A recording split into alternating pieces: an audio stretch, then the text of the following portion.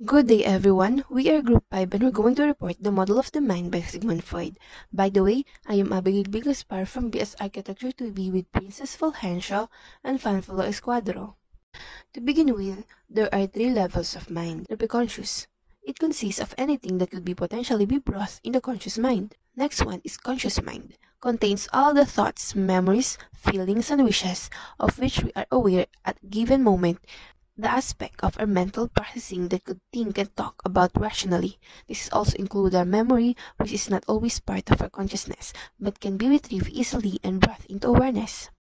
The unconscious mind is a reservoir of feelings, thoughts, and memories that are outside of our conscious awareness, and unconscious contains contents that are unacceptable or unpleasant, such as feelings of pain, anxiety, or conflict.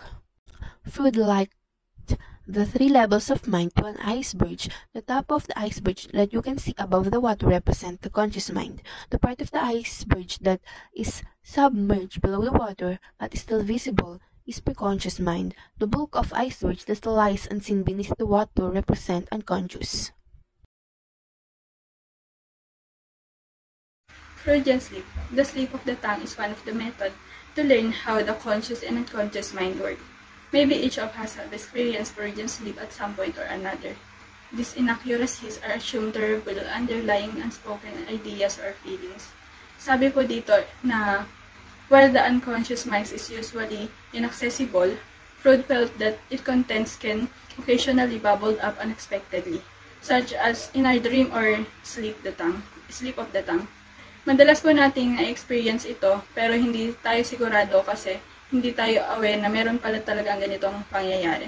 Example po nito is kapag meron tayong kausap pero meron din tayong iba iniisip or hindi nakatuon ang attention natin sa kausap natin. Kapag tinatanong tayo ng kausap natin, minsan kung ano yung iniisip natin, yun yung lumalabas sa bibig natin or yun yung nasasabi natin.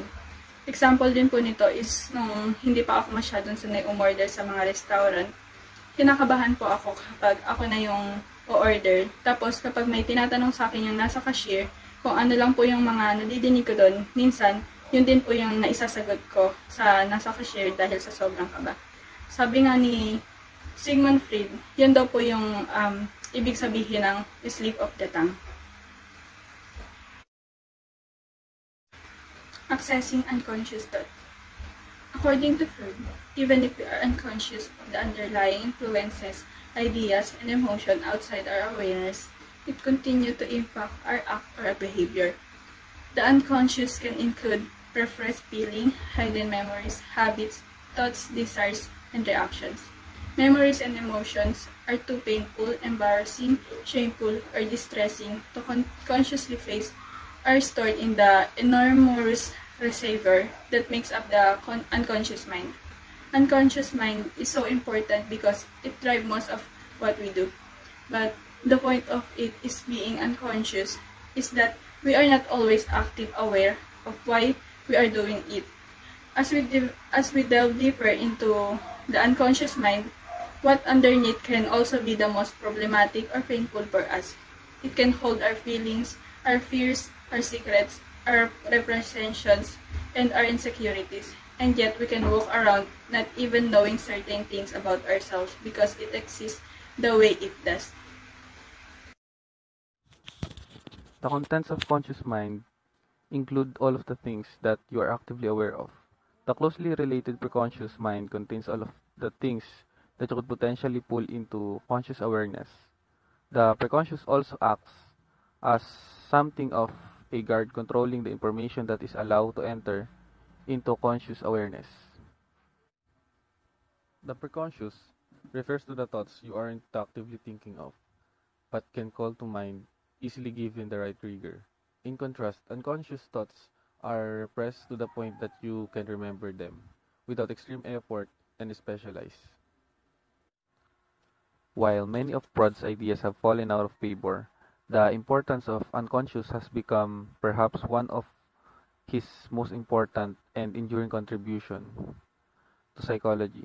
Psychoanalytic therapy, which explores how the unconscious mind influences behavior and thoughts, has become an important tool in the treatment of mental illness and psychological distress. Karamihan sa mga ideya ni Freud ay tungkol sa kahalagahan ng kawalan ng malay. Yung teorya kasi niya ay yung parang di tayo aware na nagagawa na pala natin yung mga bagay. Ang psychoanalytic therapy na sumisiyasat kung paano naimpluwensyahan ng walang malay na pag-iisip ang pag-uugali at pag-iisip ay naging isang mahalagang tool sa paggamot ng sakit, sa pag-iisip at psychological na pagkabalisa.